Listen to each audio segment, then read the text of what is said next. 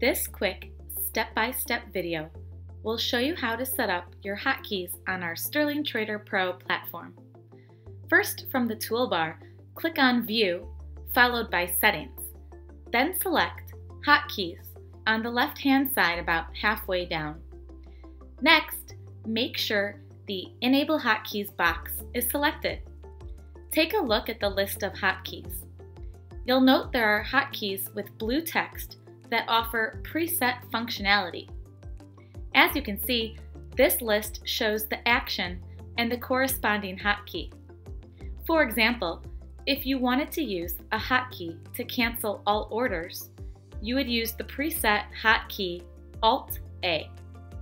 Additionally, you can edit this list for your preference by double-clicking in each of the desired boxes. You can also assign a name to each hotkey. This will also allow you to create a hot button later on. In this same box, you can create custom order entry hotkeys. To create a new hotkey, simply click the Add button on the bottom left and fill out the values you want the hotkey to pick up and assign a key to.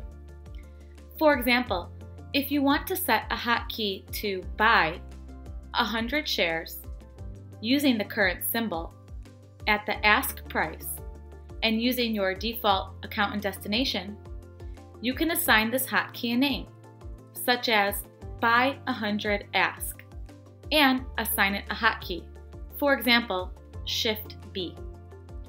Once added, it now appears in your hotkeys list. Thanks for watching.